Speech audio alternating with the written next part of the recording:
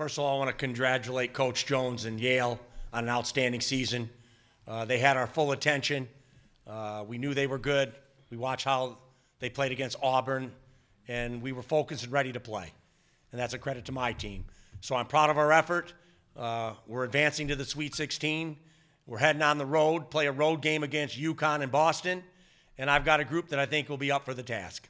I think we just got the hardest game out the way. The first game is definitely always the hardest.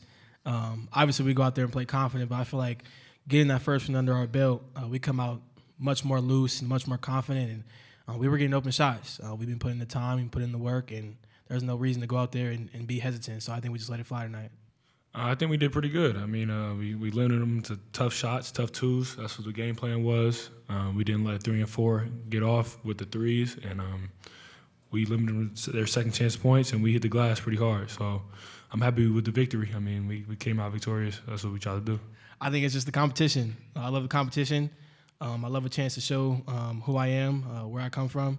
It's just an opportunity to do that. I think that's what makes me play better in this time and with so much confidence. It was March. I mean, we know the severity of the situation. So, I mean, it's either you win or you go home. And, these two guys next to me, we got experience from last year. So, I mean, we knew we weathered the storm for the first game. And the second game, we was ready to play a lot more relaxed.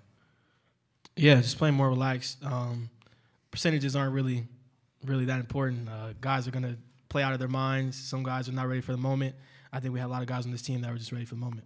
Yeah, I'll echo off what DT said with the percentages. I don't know what our percentages are, but I see people on Twitter say some stuff about our threes. But, every shot I take, I feel like is going in.